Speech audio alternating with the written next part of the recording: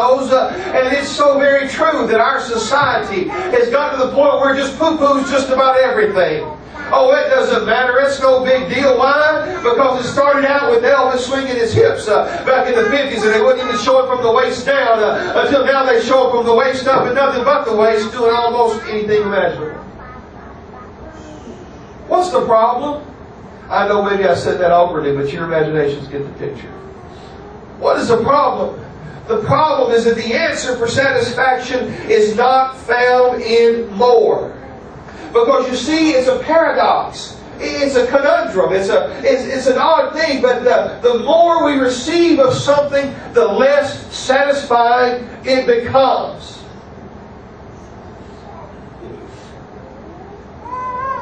Right now, I'm craving catfish. I'm looking forward to going home to get some good late-caught cornmeal battered catfish with some good cornbread hush puppies. But you know what? If I go home and that's all I have is cornbread and hush puppies for breakfast and for lunch and for supper, by the time the third or the fourth day comes, I'm going to be going to the fridge and say, hey, is there anything else in here? Why? Because it'll reach a point of diminishing returns. And can I say that's a silly little example, but it is the same way with everything in your life. The more you receive of a certain thing, the less its ability to stimulate you.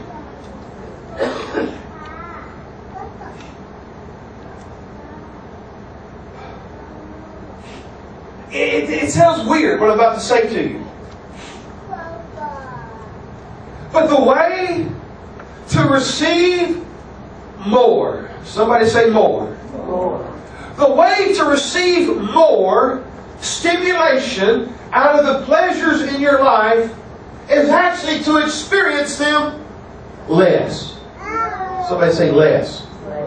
You hung on there with me. Most of you did through the whole statement. And the way to live is to die. The way up is the way down. The Scripture sometimes teaches something that doesn't make sense to the human understanding, but in God's way of wiring us, it is so very true. The only way you're going to learn to experience something fully to its greatest ability to satisfy you is not to engage in it 24/7. And so we see one of the fruit of the Spirit, love. Love is wonderful. Joy, oh, it makes me at peace. Want to be peace. Long-suffering. Well, I don't like that one so much. Kindness, goodness, faithfulness, gentleness, self-control. Now, how did that one get stuck in there? Now, if I was watching Space down in Houston, you know, Mr. Smiley, Osteen, you know who I'm talking, some of you know who I'm talking about? You know, the guy that just a few weeks ago went on television or at his church, whatever you call it, and rebuked the apostles basically for their stance on some things and said they were wrong. If I were him, I'd say it was probably an error that really shouldn't be in there, because self-control is not pleasing. Self-control is not fun. Saying no is only enjoyable if you're doing it to somebody else. It's no fun when someone tells you no, you cannot have a fourth piece of cake. No, you cannot have your, sixth chicken quarter. No, it's not okay to have your seventh hamburger. No, it's not okay to watch an R-rated movie, or it's not okay to watch an X-rated movie, or it's not okay to watch a triple X-rated movie. No, it's not alright. And our world thinks so little of this stuff. You have to be on guard so carefully. Because the world is always trying to push more, more, more. Where God has said the answer to finding love and joy and peace and all these things is self-control. Why? Because if you don't have self-control, you cannot be faithful. If you don't have enough control over your body to get up and get out of bed and go to church the same way you get up and go to work, you're not going to be faithful to the house of God. If you don't have enough self-control to pay your tithes to God as much as you do to pay your light bill, you're not going to be faithful to God in your finances. If you don't have enough self-control to be good to somebody when they've done you wrong, you're not going to have the fruit of the Spirit of goodness. If you don't know how to get control of your tongue and keep it on a leash and not say what's going through said. You're not going to be kind to people if you don't have self-control. You're not going to suffer long. You're going to suffer short. Because you ain't going to put up with none of that. If you don't have the fruit of self-control, the anger and the uncontrolled desires, the uncontrolled impatience, the uncontrolled desires of the flesh will rob you of joy. It'll rob you of love. It'll rob you of peace. Church, hear me this morning. I'm talking about the forgotten fruit of the Spirit, but it's the fruit that gives you the ability to enjoy the fruits, the good things that God has. Moderation doesn't get a lot of airtime these days. Everything is presented in extremes. We have extreme sports, extreme deodorant, extreme energy drinks, extreme teen Bible. Why is everything marked as extreme? Because we bought into the concept that if it's not at the edge, if it's not at the extreme, it's not going to satisfy.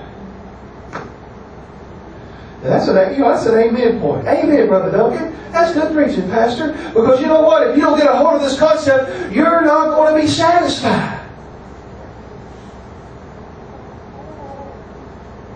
Temperance. The word sophrony in Greek. Moderation in action, thought, feeling, or restraint. It has been studied by philosophers, religious thinkers, and psychologists.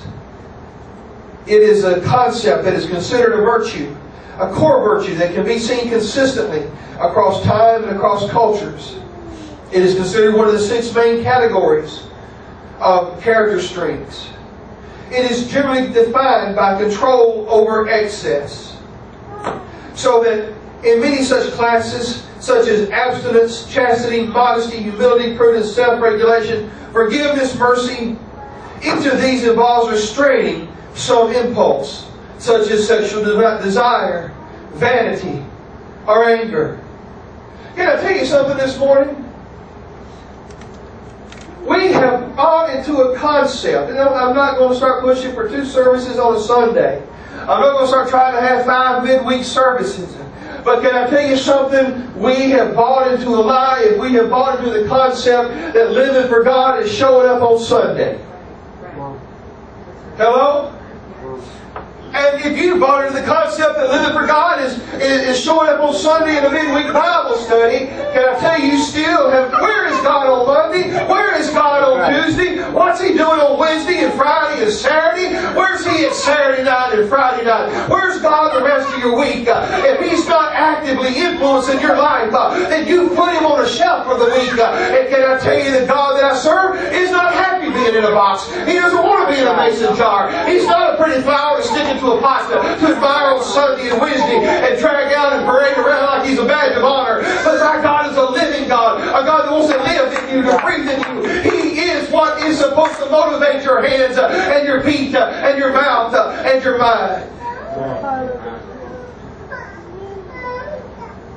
Temperance is considered one of the 4 cardinal virtues. For it is believed that no virtue could be sustained in the face of the inability to control oneself if that virtue was opposed to some desire.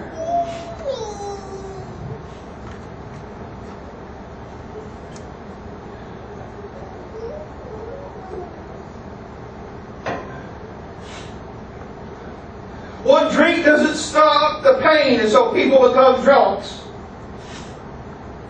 I know what I'm talking about. I took my first sip at 17. By the time I was 19, I had a fight with a girlfriend. That was before I was in church. And it wasn't Sister Duncan. She was a beautiful young lady that other people were dating. Shame on them, for she was mine. Just they didn't know it yet. She didn't. I had a fight with a girlfriend. And so what did I do? I went out and bought a Captain Morgan Spice Rum, and you know what? It wasn't 1 drink, it wasn't 2 drinks. I drank the whole stinking bottle in about 45 minutes. I don't remember the ending. I just know I woke up in different clothes the next morning because I had thrown up all over myself, and my friends dragged me into the shower and changed my clothes. That's That's depressing. It's sad. It's sickening. But you know what? One drink doesn't do it. One smoke doesn't do it. One pill doesn't do it. One needle doesn't do it. One affair doesn't do it. One look at porn doesn't do it. It doesn't matter what you're doing. If you don't learn some self-control, you're not going to go anywhere. You're not going to be satisfied. Now let me back up and I want to reiterate something I said a few weeks ago as I was taking a swing at the nail. You don't moderate sin. Okay? So, some of those things I just mentioned right there, there's no acceptable amount of them. But the devil will tell you, oh, just participate a little bit and it'll bring you satisfaction. That is a lie.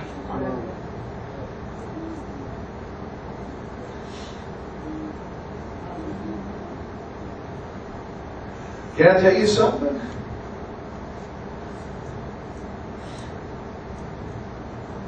Anything that you do, I don't want to phrase this. It's not on my notes. Anything that you do that you wouldn't be happy to come to church on Saturday morning and talk to Jesus after service up here, shake his hand and say, hey, you know what I had such a good time doing the other day? It probably is something you might want to reconsider. Whether it be in moderation or in excess.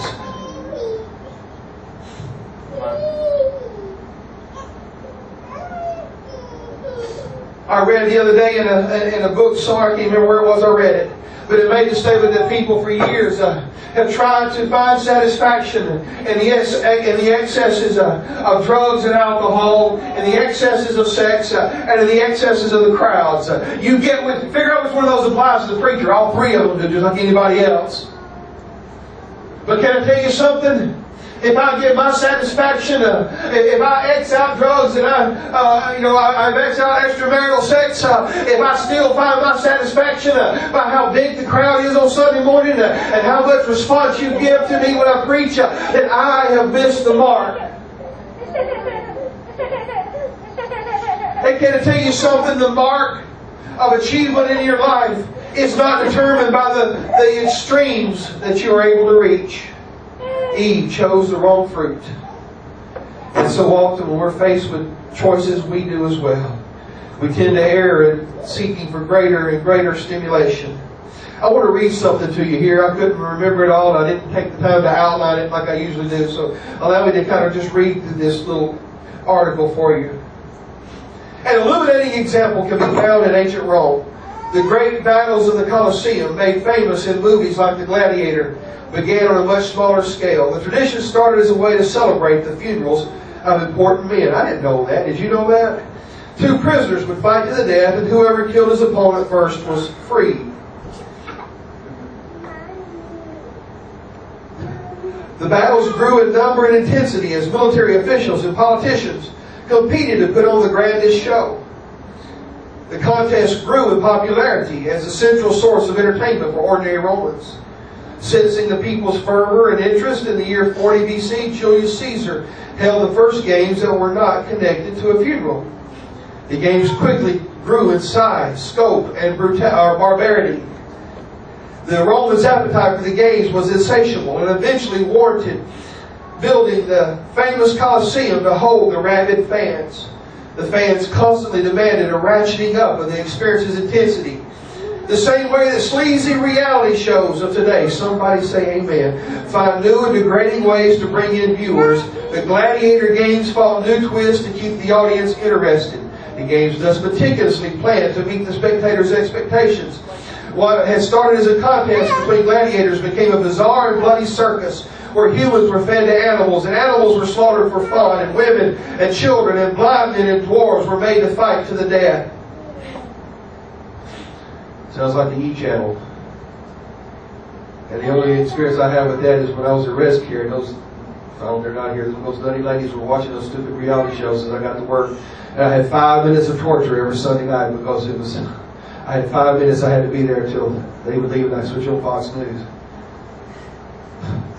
It became impossible. Even brief pauses in the action bored the crowd, necessitating the building of elaborate tunnels, facilitating the entrance and the removal of warriors and animals with the least interruption possible. people expected to show each to show better and bloodier than each show to be better and bloodier than the last.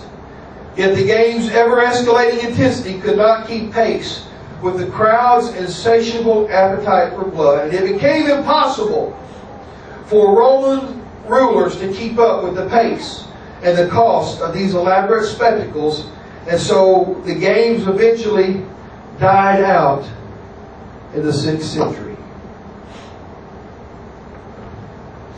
My wife and I wanted to watch a video Friday night. We worked till dark just about every day of the week, and it was Friday night, and we were determined not to work till dark. And we went out and got a bite to eat, took care of some business, and told about the videos. I hate going to the video store. I hate it. I like Netflix because you don't have to go and wade through those aisles trying to find a nugget somewhere. Why? What's the problem? Because back in the 50s, they wouldn't show Lucy and Ricardo, they wouldn't show Lucy and Ricky in the same bed. And they had to have pajamas on with long sleeves because it was too risque to show anything else. And now they don't cover anything up when they show them in the movies. What happened? How did we go from that to where we are now? I'll tell you how we went. One little bit at a time. You finally got tired of Lucy and Ricky in separate beds. And they started showing them lay down in the same bed. And then it started showing them, that hug or kiss goodnight. And I'm not going to go through all the details. It has taken us to where we are now. One little bit of stimulation at a time. In church, I'm here to tell you this morning, unless we as Christians learn how to exercise self-control in our own lives, we will not make it. You'll get sucked down into the vast immorality of this world's sex and drugs and excesses. I know I'm not preaching something popular. I don't know who's involved in what in this congregation. I just know God spoke to me and said, try to nail it down this morning. Try to screw it down secure. Don't just hit on this or don't just hit on that, but get to the core of the issue. And the issue is, if we don't have self-control in our lives, the devil will pull you down.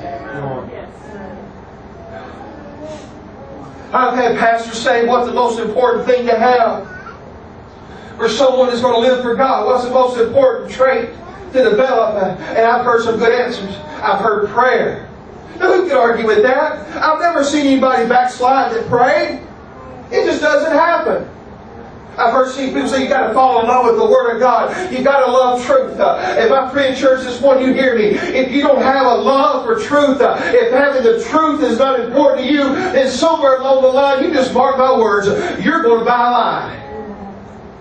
Because it's going to appeal to you. Who can argue with that? And some have said, church on Sunday morning, if you can't master that, you're not going to make it to heaven. Who can argue with that? You know what it all boils down to, though? I've become convinced it boils down to this fruit of self-control. Because with this self-control, you're not going to take the time to pray. You're going to be pulled away by a movie, or by a task, or by a song. You're going to be pulled away by entertainment. If you don't have the fruit of self-control, you're not going to take the time to read your Bible. If you don't have the fruit of self-control, you're not going to make it to church. Solomon found out what we're going to find out in this world someday, that pushing the envelope of desire to its limits is a losing and unsatisfying endeavor. Allow me to read this passage of Scripture to you this morning. Ecclesiastes chapter 2. He said, I said in my heart, come now. I will test you with pleasure. Enjoy yourself. But behold, this was vanity. As I said of laughter, it is bad. Of pleasure, what use is it? I searched my heart, how to cheer my body with wine. My heart was still guiding me with wisdom, and how to lay hold on folly, until I might see what was good for the children of men to do under the heavens, concerning the few days of their life.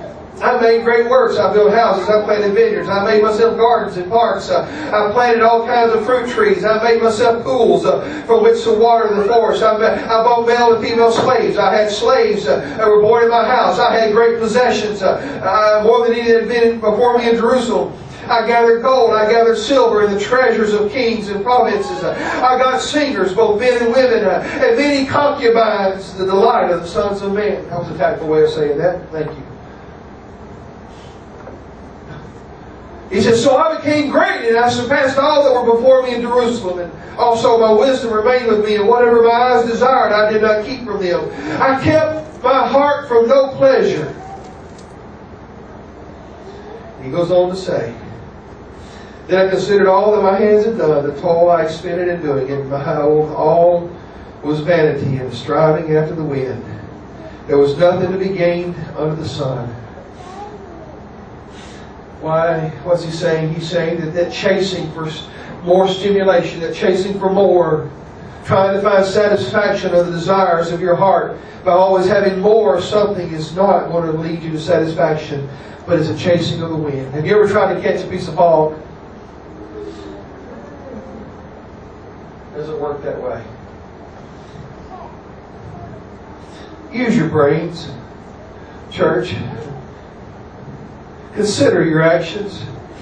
Let everyone, Philippians 4 and 5 through 7, let everyone consider, let everyone see that you are considerate in all you do. Remember, the Lord is coming soon.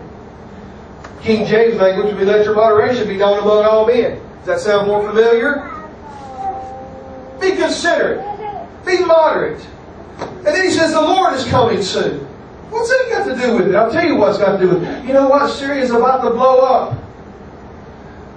I found myself in a discussion the other day about how you radiate proof yourself, or make yourself safe from radiation should we get into a nuclear war. I don't know that there is a safe way. You know, church, hear me right now. Listen to what I'm about to say. This is why it's important. I thought about preaching on end times things this morning. My political enjoyment and my enjoyment of end time prophecy and such things. I would love to preach that, hey, Jesus is about to come. The world's about to blow up. You need to get to the altar this morning. I would have loved to have preached something like that because I enjoy those kind of topics. But can I tell you something this morning? It's important, this message, because the Lord is coming soon. He said, let your moderation be known because the Lord is coming soon. Be considerate in all you do. What's He saying? Use your brains. Jesus is going to come back. Don't let yourself get caught up in anything. Consider what you're going to do. Put a filter on what you do. Can I tell you something? If God is not active in your life on Monday and Tuesday and Wednesday and Friday and Saturday and the times on Sunday and Thursday that you're not in church, if God is not actively involved in your life, acting as a filter for you, you're going to have a hard time being ready when the rapture comes.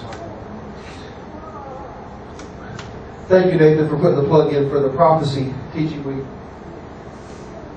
A couple of Thursday nights recently, I've shown some teachings to Brother Baxter, End Time Ministries, and we're on his waiting list a year from now to have him come here. It'll be a great time when we make it happen.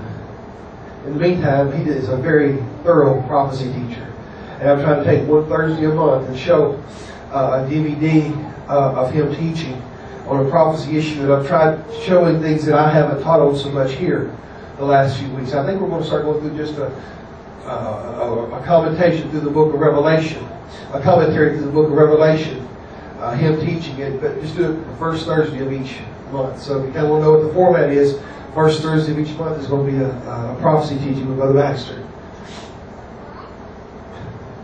But you know, he said, let your moderation be known.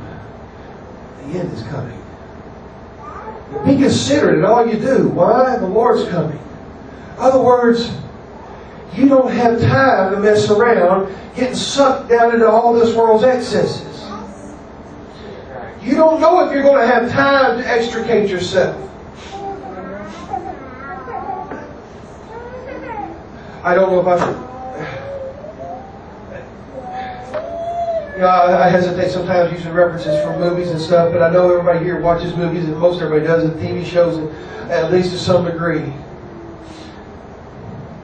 And so we settled on one we had heard about but hadn't seen, based on a book that I think both my kids had read, and the book was popular for a while. But we watched Atlas Shrugged. And if you're into the political stuff, you really would have got it. It was good. But there was a part that we were both very, very disappointed in, because it didn't show nudity and it didn't show a lot, a bunch of junk. But it did show a husband breaking his vow to his wife in a conscious decision. Not a heated moment of passion before he breaks his vow. He says, and back home I've got a wife. Something like that. And we were very disappointed that a book that had so many positive so many positive messages to it. It talked about doing your best and trying to be the best that you can be in what you do and giving everything your all. Those are good godly attributes. But it showed him breaking his vow. Why do you bring that up right now? Because the first movie, it made it look like he got away with it. And it was Friday night, and we had nothing else going on, and we decided to watch the second one. We were really tired by the time the second one did. It was about 11:30. We were both really tired by 11:30. Y'all may just be getting cranky in the world, folks. And, well, I am anyway. I can't speak for you, honey. And, I don't know if you caught this, but he did end up paying for that. Because at the end, he was forced to sign away his rights to the one thing he had lived his whole life for, and that was his business.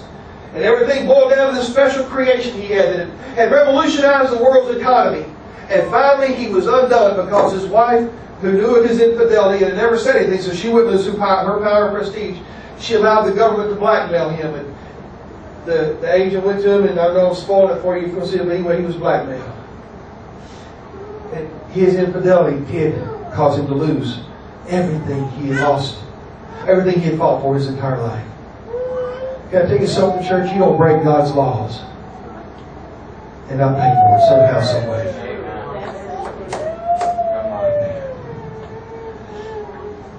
Why this message? Why this morning? Because God wants us to be saved. As we increase stimulation, our appetite rises to meet it. We need even more stimulation then to achieve the same pleasure. We must learn how to get control of our senses, because eventually we reach the point of diminishing returns and you find yourself going into deeper and deeper levels of sin.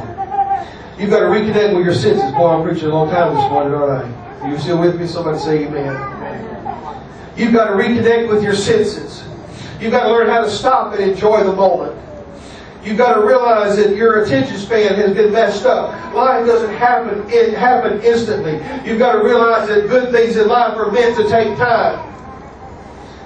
You've got to quit multitasking and live in the moment. Let me rephrase that. At some point in time, you need to shut the radio off, shut the VCR off, shut the DVD player off, shut the earbuds off, shut off everything, whether it's talk radio, Christian radio, shut off everything around you except you and your thoughts and God. It doesn't matter if you're washing dishes. It may be that you're out building a wall. It may be that you're loading stuff in a warehouse. It may be that you're out in the garden. It may be that you're doing something, whatever. You think of your own thing. But we do it with the background. We drive down the road with talk radio going. I do. We drive with music going. I do. We do things at the same time. We're always got multiple levels of stimulation coming in, and somebody else is controlling our thoughts. And at some point in time, church, hear me right now. I can't give you chapter and verse per se off the cuff right now, but I can tell you what I'm about to say is truth. At some point, you've got to learn how to hear God's voice. And you'll never do that if somebody else is speaking in your ear at the same time. Maybe a little bit here, a little bit there. But God will never be able to speak to you. If you learn to wean yourself off things, take a fast from stimulation.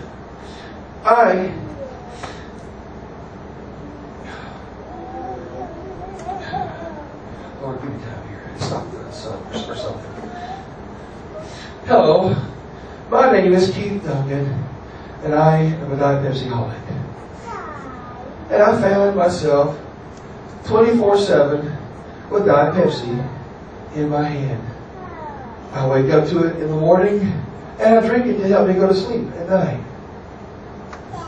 This is where I was a couple of months ago. I know maybe you don't have anything like that, but I did. And it became an awareness in my head, I'm not drinking anything but Diet Pepsi. Now, for all you health nut freaks, just get off my case. I do believe you get fluids and water from Diet Pepsi. And maybe it affects your blood sugar, but I've tested religiously, it doesn't affect my blood sugar. And by the way, mine is still under control without any medication right now. To God be the glory. And while we're doing praise reports, the doctor gave my new glasses last week, looked at my eyes, and didn't see any more bleeding. My eyes look good and stable. To God be the glory. But it became an awareness in my mind that all I'm drinking is Diet Pepsi. That's the only liquid I'm drinking. And so I made a decision. I'm going to make myself drink a glass of water a day. Just because I know I need to. And because I don't need to be under the control of anything.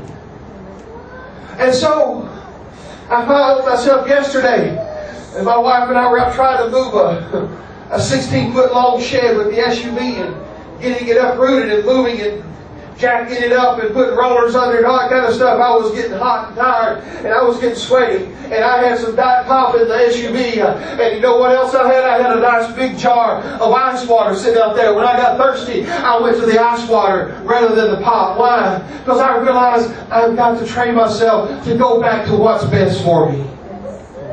Church, self-control. A fruit of the Spirit that if you have it, it'll teach you that when things start going bad, you need to go back to what's best. It'll keep you from ruining your life. I don't know. Maybe that was a silly little stupid example. But you've got to learn how to say no to the world's stimulations, even if it's just for a few hours, to get to know your own thoughts. Scripture says that He will not let anything happen to us without making a way of escape. You know what that tells me? It tells me that no matter what you're caught up in this morning, if there's anybody here that's got an addiction that you can't overcome, I don't care whether it's physical stimulus, whether it's something you ingest, or something you observe. Maybe you're just hooked on talk radio. Lord, I've been a junkie on that. I've had to learn how to shut it off and work with just my thoughts. Why? Is there anything wrong with Rush? No. Anything wrong with Sean Hannity? No, he just gets boring at times, but I still enjoy himself. I like Glenn Beck, and the best talk show guy out there is a guy named Joe Pags. Down to earth, common sense substitutes for Glenn. I listen to him when he comes on, and I recommend him highly. But you know what? If I have to have them speaking into my mind all the time to survive, something's wrong with my thinking. If you've got to have somebody else or something else speaking into you all the time, something's wrong with your thinking. I'm starting to wander and starting to get too far off this. Being if you'll come to the piano. Church, God will give you what you need. The Scripture says that He came that we may have life, and that more abundantly. He came to give us life, not just get by, eke it out. Life's terrible. Can I tell you something? Some of the happiest people in the world don't have anything in this world's possessions, but they've got a peace because they've learned how to find the enjoyment that God has in everything. And can I tell you this morning, God has a place for you this morning. No matter what your place or station or status in life, God has a place for you where you can live satisfied, where you can live happy, where you can live full of the joy of the Holy Ghost.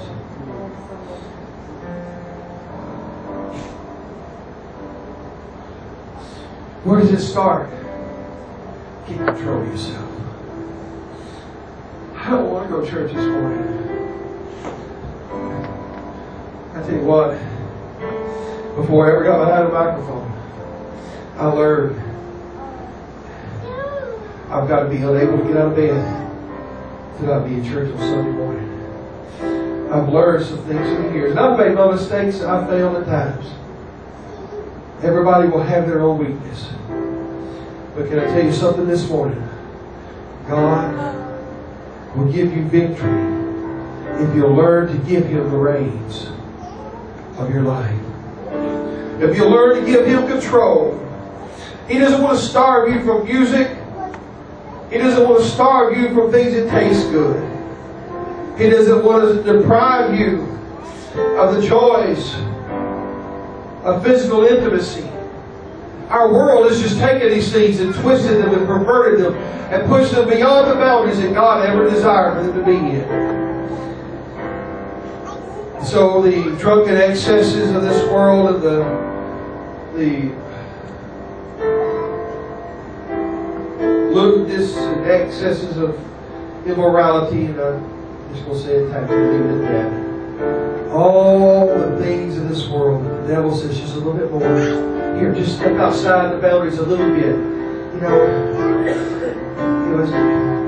just one time, you'll ruin your marriage over one affair. No, hear me? One drink will set you down the road to drunkenness. One puff will set you down the road to an addiction. That'll lead you to something else and to something else.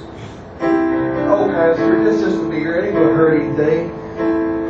Oh, it's just a cigarette. It ain't going to hurt anything. You know, there's a reason they're called gateway drugs. Oh, it's just marijuana. It's not going to hurt. There's a reason it's called gateway drugs. Oh, it's just a picture. You know, it's just a picture. You know, I'm not looking at a real person. Oh, you know, it's a gateway. It's a gateway. You've got to draw some lines. What's the answer? Is it all got to be you? Can you only rely on your discipline? No. Because it says the fruit of the Spirit is self-control. That's our